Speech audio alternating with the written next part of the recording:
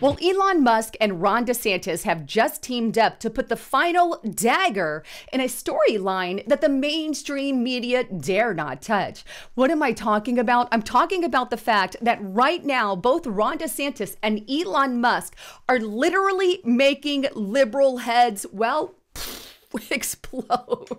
I have not seen this much panic from liberals ever since President Trump got elected. But today there is a lot of liberal tears and crying going on all across the country. And it's not only being caused by Elon Musk and DeSantis. I've got so many victories that I want to show you today, because so many times, news can be negative. But today I've got victory after victory after victory that you absolutely need to see. Let's start first with Elon Musk. Well, as you know, earlier, just a few days ago, he bought some stake in Twitter. Here it is. Bloomberg. Elon Musk takes 9.2% stake in Twitter after hinting at a shakeup. We all know that Elon Musk has been very critical about free speech there on Twitter, in support of free speech. So this was a major move from Elon Musk. And then this happened just a couple days later.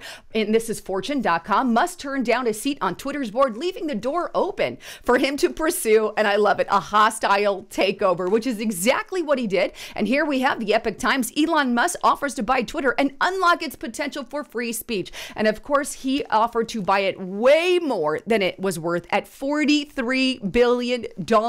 And in his letter or notification, if you will, to Twitter, here's what he had to say at the very end of it, which is really ticking off a lot of liberals. He says, "This is my best and final offer of $43 million. And if it is not accepted, I would need to reconsider my position as a shareholder."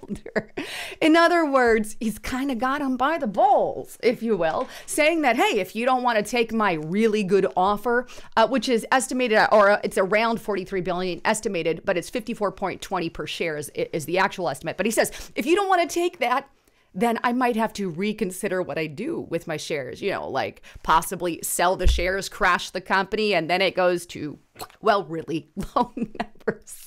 Either way, he's got a lot of liberals freaking out as the board is considering. I know some board members have said, we're not going to do that unless you pay more, while others are still considering. Here it is. Twitter, and this is on Fox News, Twitter leftists lose it after Elon Musk offers to buy the social media giant. I'm frightened. I'm afraid. Here's some of the liberal freakouts here. Take a look. Max Boot. I am frightened. Oh my gosh. By the impact on society and politics if Elon Musk acquires Twitter. He seems to believe that on social media, anything goes. Okay. For democracy to survive, we need more content moderation, not less. Excuse me? This guy is literally vouching for Chinese-style censorship, and he's afraid that Elon Musk might allow conservatives to speak. What an idiot. Here we have another one here. If Elon Musk is successful in purchasing Twitter, it will result in World War III and the destruction of our planet. I mean, is he for real? Why do they care so much? Why do they care so much? You know why. I know why. Here's another one, Robert Reich. And here's what he said earlier this year. He said, anyone who is saying Twitter's ban violates the First Amendment doesn't know Twitter is a private company. And the First Amendment protects individuals against government. Okay. Right, Robert Reich. Then he goes and tweets after, Elon Musk is going to bite. Here's what he says. What could possibly go wrong with an oligarch determining what constitutes? Are you against or for it being a private platform? Because you're kind of contradicting yourself here. And probably the biggest one is what Business Insider, here's what they stated back in August of 2013. They tweet this out. Billionaire Jeff Bezos' Washington Post buy marks a fascinating culture transition in America. So here they are saying, good job, Jeff Bezos, for buying all of Washington Post. We love you. It's fascinating. And then fast forward to 2022. Elon Musk, another billionaire, attempt to buy Twitter represents a chilling new threat. Billionaire trolls are taking over social media. Do you see the hypocrisy in that? So if liberal lunatic Jeff Bezos does it, it's okay. But if Elon Musk does it, it's not okay. I can't even tell you how many liberals are on Twitter right now, just completely contradicting everything they said in the past. And now they're like, we need to stop billionaires from buying up things and all of that. That needs to stop. Wait a minute.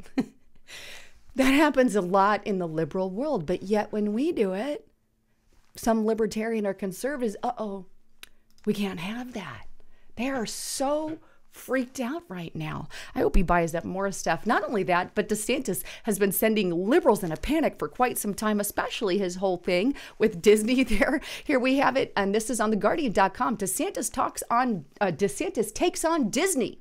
In latest battle in the Republican culture war, Florida's governor is unhappy that Disney has opposed his Don't Say Gay bill, and it is threatening to revoke its privileges. Now, let's just be clear here. There is no such thing as a Don't Say Gay bill. It's not even in the verbiage. These liberals haven't even read it. What's in the bill is the fact that he doesn't want, and parents don't want, kindergarteners through third grades taught gender identity politics. They're freaking third graders and first and second and kindergartens, for crying out loud. And Disney takes a stance against this and says, yes, we want that. What?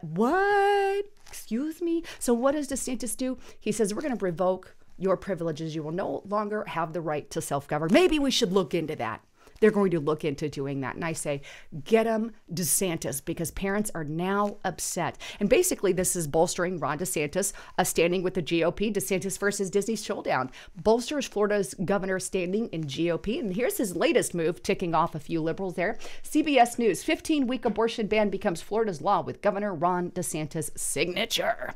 So that's obviously sending a lot more liberals in a panic. But you know what else is sending liberals in a little bit of a panic, especially with this midterm election coming up and future elections in 2024? Well, the fact that Zuckerberg won't be donating his 300 some odd millions of dollars like he did in the election with Biden and President Trump. Take a look here. FoxNews.com.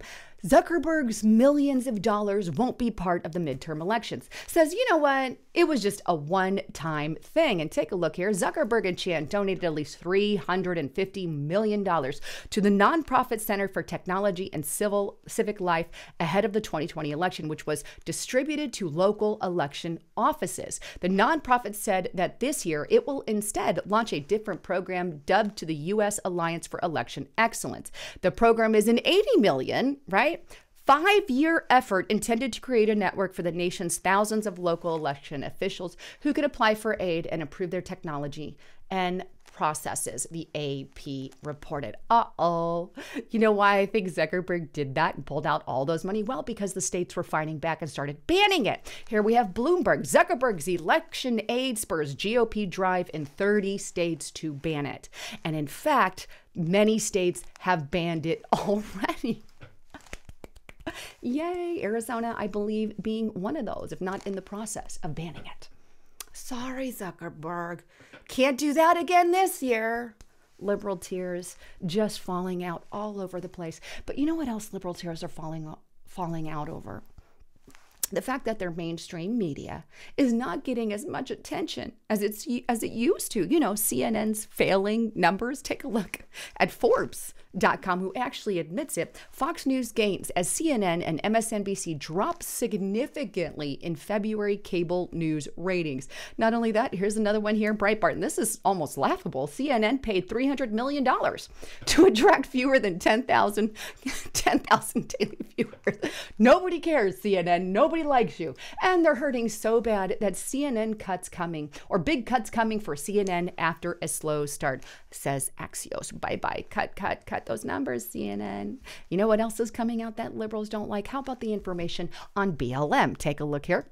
Intelligencer, Black Lives Matter secretly bought $6 million house. Allies and critics alike have questioned where the organization's money has gone. You mean they're a little bit upset about, $6 million being hid by BLM.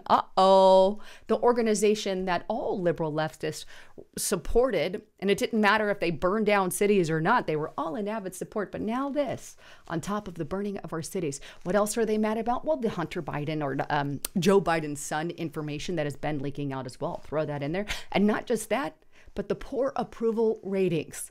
They're crying over this by Joe Biden. Take a look here. And this is on Mediaite. New poll. Biden approval at a dismal 33% and 26% among Hispanics. This is a huge blow to the Democratic Party, who often boasts of the minority vote of all minorities. And now Hispanics are jumping ship. You know what, Joe Biden? I'm sorry. I'm not sorry. I'm really not sorry. You want to know? You deserve it. After massive inflation, getting us involved, or sparking a war under your presidency, destroying our country, pushing these green policies and the whole 9 yards. I don't have a sheer tear to shed. Who I am shedding tears over is the American people who are struggling because of your policies. But